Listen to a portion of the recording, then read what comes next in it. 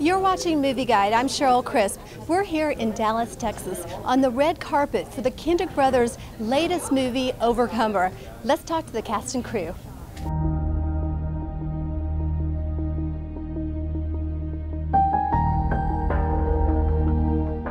Alex, the Kendrick Brothers always ask God what movie they should make and what it should be about. Tell me about that. So we believe that God is the best storyteller. You know, he wrote the best book of all time. And so whenever we go into a movie season, we always say, God, would you inspire us with the stories you want us to tell? And he always, after a time of prayer, he always sends us to a certain theme. So we'll begin researching that theme and the story that goes with it. And so that's how we came up with Courageous and War Room and now Overcomer. And so eventually we want to get people to walk closer to God. So yes, there is an entertainment aspect to this. We want to make movies that are entertaining, but even more than that, that have redemption. So when they walk out of the movie theater, that they're asking themselves questions to help them grow in their faith. And so if they are closer to God as a result of seeing one of these films, then that is success for us. As we were talking about, there's always a biblical message or theme. Courageous was fatherhood, War Room prayer, and now Overcomer is identity. What real life problems and life lessons do you think people can learn from this movie? So I want everybody asking themselves, what have I allowed to define me? We believe that the Creator is the one that defines His creation. And so your identity shouldn't come from things that change easily, not from feelings or circumstances, even a title or a financial status. We want it to come from, as Scripture says, from the one who made you, that gives you your value. And when we find ourselves in the Lord through faith in Jesus Christ, He gives us incredible value. And since His character doesn't change, it's the perfect anchor for our identity. Did you learn anything about your own identity during this process? For me, the Lord challenged me with my own identity that I am not first and foremost a filmmaker or a storyteller. I am first and foremost a child of God, a follower of Jesus Christ, then a husband, then a father, and then a filmmaker. So if the filmmaking changes, I still know who I am. You know, so that's something that the Lord really impressed on my heart during this process. You were a pastor at Sherwood Baptist Church, serving in the church ministry for 20 years. When you're acting in inspirational films, are you ministering to the movie audiences? You know, I would say yes. This is another form of ministry. It's not standing behind a pulpit, so to speak, and preaching, but through the message of the story, we hope to touch the heart and give them truth. So Jesus told parables. And He told parables to present truth to the masses, and that's really what we want to do through visual media. You're a father of 6 kids. What do you want your kids and younger people today to take away from this movie? So for my 6 kids, from Overcomer, I hope they would say that my identity is in the right thing, that it's in my faith in Jesus Christ first. It's in what He says about me first. Before culture, before friends, before anybody else says anything about me, I first put my anchor, if you will, in what God says about me. And because of that, they will be solid people. They will be solid brothers and children and one day husbands and wives and fathers. And so, yeah, that's what I would want for my kids. How can you relate to your character that you play in the movie? So my character in the movie is John Harrison. He's a coach that is so bent on winning that it becomes the primary part of his identity. And in real life, I had to say, if I never make another movie, would I know who I am? And so, like the character in the movie, he had to reorder the pieces of his identity so that his faith in Jesus Christ was number one before winning as a coach. And so in real life, I have to make sure that my faith in the Lord is number one before watching how a movie does or a book sells or whatever it is. So those things cannot determine my identity because they're changing things. So I have to keep my identity in the Lord. So you starred in War Room, and I could only imagine how important it is for you to be in inspiring films like Overcomer. It's critical in our day and age that there are films that not only can the whole family come and see, it's safe for your entire family, but also in this time when there's so much hopelessness and a little bit of despair, there's got to be something that is there in entertainment to lift you up out of that despair and provide you with something solid that you can hope in, something that doesn't change, because everything else does. The political landscape changes and finances change, and our health can be up one day and down tomorrow, but our God doesn't change. He's the same, and I think that kind of hope is critical in this day and age. Did you learn anything about your own identity through your character, Olivia? Absolutely. I learned, the Lord has a way of doing this, and every single project that I've been a part of, God sort of points a finger at me. It becomes a spotlight on me, whatever the theme of that is. And so with War Room, that was marriage, and me and Jerry had to work through some stuff in our marriage during that stage. And then with I Can Only Imagine, it was forgiveness and making sure that you're extending that to people who maybe don't even deserve it and aren't asking for it. And then here, the topic is identity, making sure that our significance isn't rooted in something that is an illegitimate attachment. It's something that really we shouldn't be finding our value in. And the Lord shined a spotlight for me in that area, that the acceptance of a certain group of people mattered too much to me. It's not that there's anything wrong with it, but when it matters so much to you that losing it doesn't just disappoint you but devastates you, that means that it's got too much of a hold on you. And the Lord sort of reminded me of that, and reminded me that my value doesn't come from whether or not someone else appreciates me or accepts me, that I'm valuable because He says that I am, and that's enough. Stephen, this is the 6th feature film for the Kendrick Brothers. There are always powerful messages and words of wisdom. How do you go about the writing process? Do you start with things that you want to say or lines and work the movie around it? I think with every film, as we're praying for months, the Lord starts inspiring concepts, and it would be a truth from Scripture, it would be an illustration we want to incorporate. Alex usually gets these emotional scene ideas where something very powerful and emotional is happening, and it's usually at the end of the film. And so at the same time, I'm learning things from Scripture, and we keep seeing the Lord kind of marrying those two together. My wife and I were going through the process of adoption, and the chapters of Ephesians 1 and 2 took on new life for me, that apart from Christ, we're separated from Him without hope in this world, and then God adopts us into His kingdom when we give our lives to Christ, and then our identity completely changes. At the same time, Alex was coaching all 6 of his kids to state championship wins in cross country, and he's standing on the sidelines cheering them on, and these storyline ideas are popping in his head about this girl who's insecure, doesn't know who she is, and she's running cross country. And so the Lord kind of brought together the things that He was teaching me with the things that Alex was learning, and then we'll sit in a room and start praying and developing. We write them on colored sticky notes, and we put them up on the wall to develop those scenes. And eventually, we'll start the script writing process. He's a much better storyteller than I am.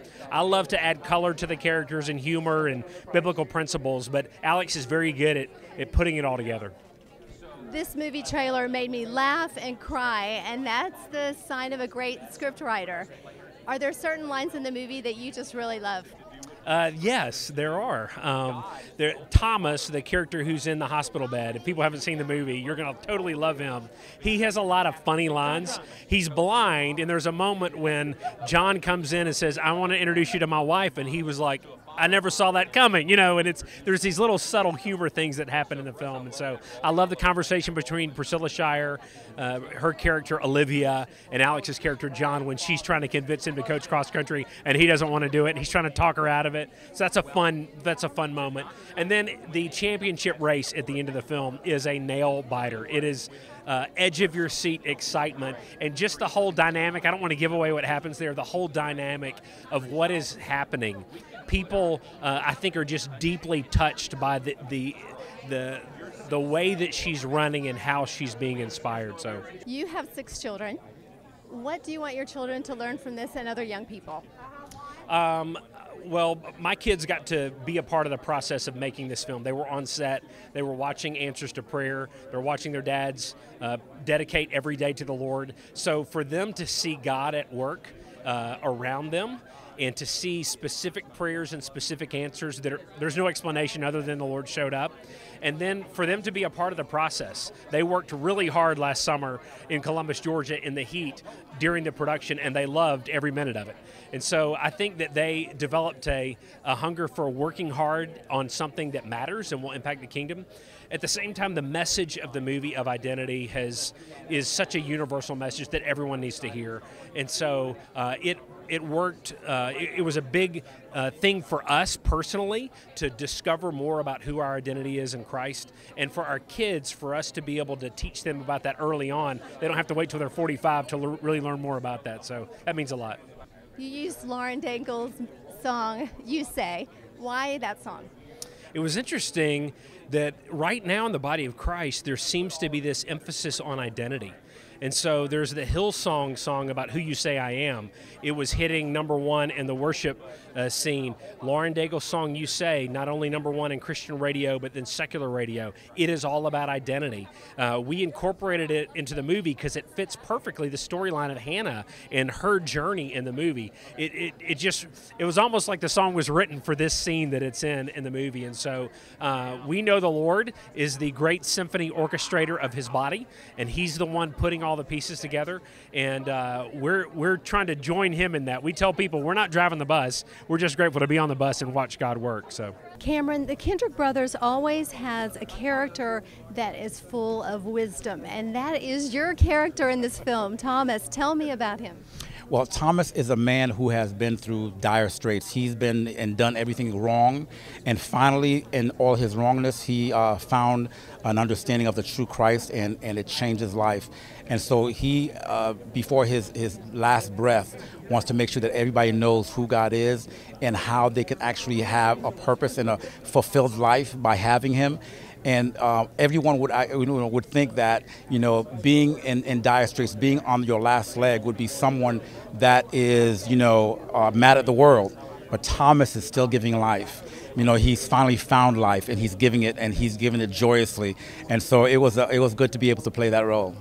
You have some fantastic lines in the movie. It's incredible. Do you have a favorite line or lines from the movie? Oh my gosh, there's so many of them. One of the things that my wife and I talk about all the time when they show one of the previews, and he said, you lost everything. That's sad even for me, And here he is. He can't see. He has diabetes and everything else. And then he's talking to this guy that has lost all of what he thinks makes him him. And even a person who doesn't see can see that he's better off than what John Harrison thinks. And so it was it was a lot of fun. Does this make you think about your identity closer? Oh, without a doubt. Without a doubt. I think anytime that you get an opportunity to play someone like this, it either draws you closer, it shows you where you're not, whatever it is, every way in which it will minister to other people is how it ministers to you. And it's a real blessing to be able to be in touch with that kind of passion and fervor for God, and to realize that, by the grace of God, he's been able to get you as close as well in your personal life. Absolutely. You were in Star Trek: The Next Generation, the inspirational movie I Still Believe, and now Overcomer. Is there a different feel or atmosphere when you're on an inspirational film versus a regular film? Oh my gosh, that's like the question of the era. Being on the set with the Kendricks is like a slice of heaven.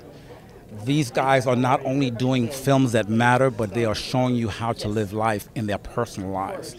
To have them as now people that I can say are mentors or friends is an award in itself. And so having the lack of tension, the lack of issues, the lack of argument, that you would find on a secular set with them, they're praying together, they're bringing people together, and people have a want to do the right thing. Nothing else like it. That's the way it should be. Sherry, you are Amy Harrison in the movie. What's it like playing opposite Alex?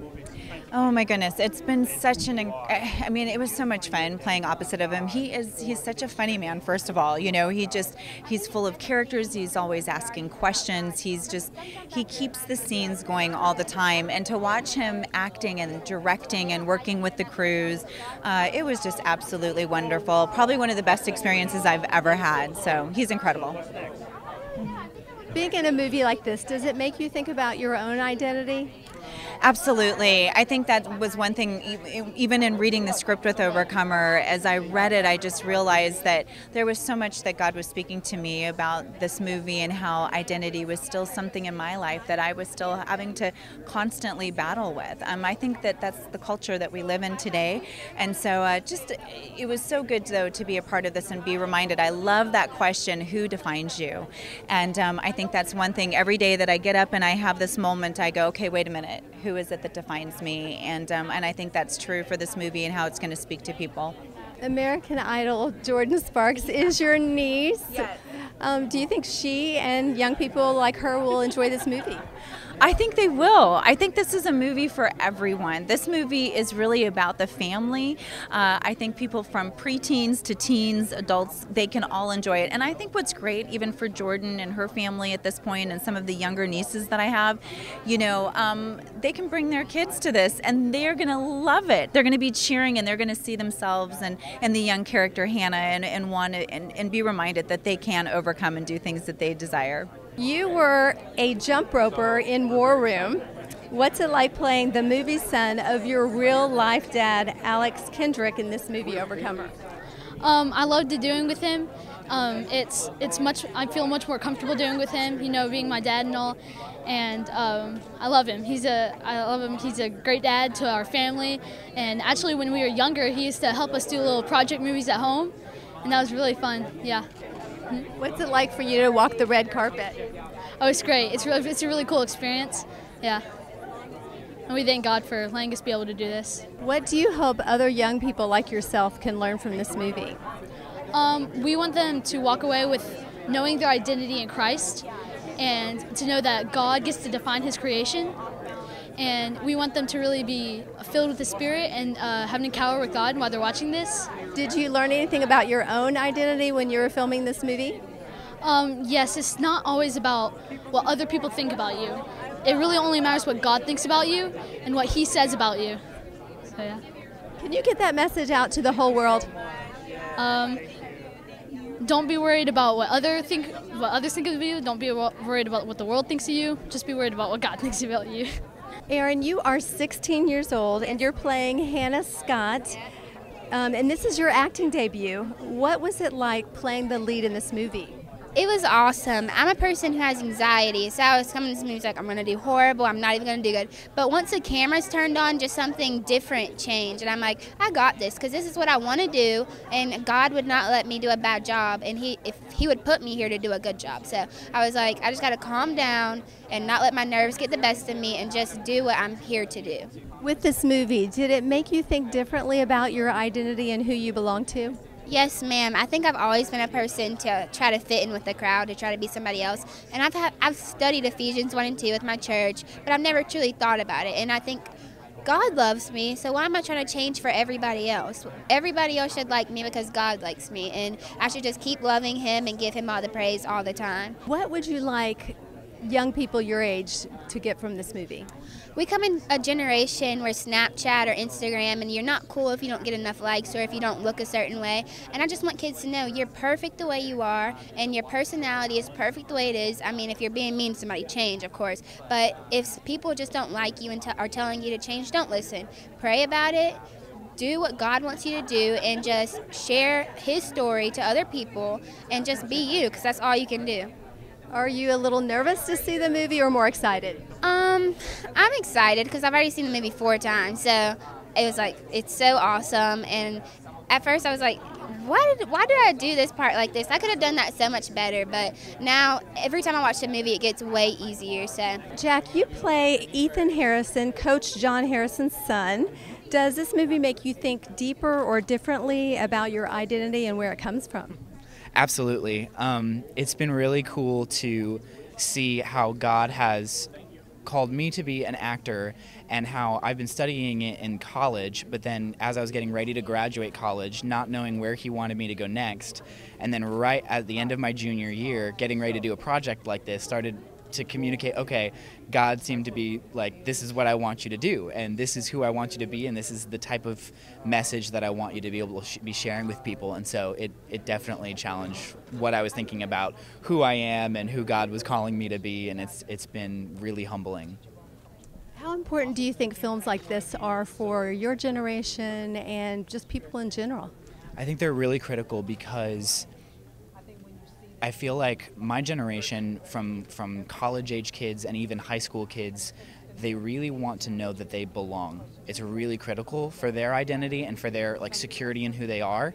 And people are constantly plagued by anxiety and depression and these things that are just constantly shifting their identity off of kilter. And so it's projects like this that actually give them a sense of renewed strength and dignity, and also a dose of humility with that. So it's paramount. It's incredibly important. You're only 23. Did you learn a lot about yourself in this movie? Yes and no. I would say Ethan is a high schooler, so it was a little bit of a throwback for me, even though I've got the baby face to be able to work for the high school age. It was like kind of looking back at my high school days and trying to like think through, okay, how did I think in high school? What were my priorities? Where was my focus? But again, for me being in college and having just graduated this past May, looking forward at who God wants me to be and where He wants me to go and who He wants me to interact with are questions that have been on the top of my mind. And so working on this project has been really helpful in thinking through that kind of thing. Tell me about your character, Ethan. So Ethan's character arc follows John's character arc in a lot of ways, in the sense that John's identity is placed in his sport, in coaching basketball. And what happens is when basketball is taken away from him, he starts to question who he is and what's important to him. And Ethan does much of the same thing. He kind of follows his father through that arc, because when he loses his team as a senior, he starts wondering, what am I supposed to do next? How do I get into college? And then as he observes his father come back to centering his identity in the Lord, he then starts to counter and follow his father in that as well. It's really cool. That's a wrap from the red carpet. Overcomer in theaters nationwide August 23rd. For more information, go to movieguide.org.